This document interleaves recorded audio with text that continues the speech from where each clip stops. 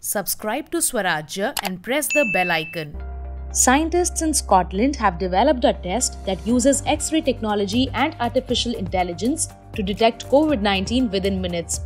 The test, developed by scientists at University of the West of Scotland, claims to deliver results in a few minutes with 98% accuracy. According to a report, the state-of-the-art technique utilizes X-ray technology, comparing scans to a database of around 3,000 images belonging to patients with COVID-19, healthy individuals, and people with viral pneumonia. An AI process then makes a diagnosis using an algorithm that analyzes visual imagery.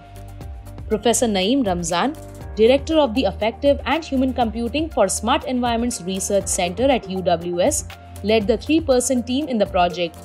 Ramzan said that the technology hopes to reduce the burden on the accident and emergency departments, particularly in countries where the RT-PCR tests are not readily available.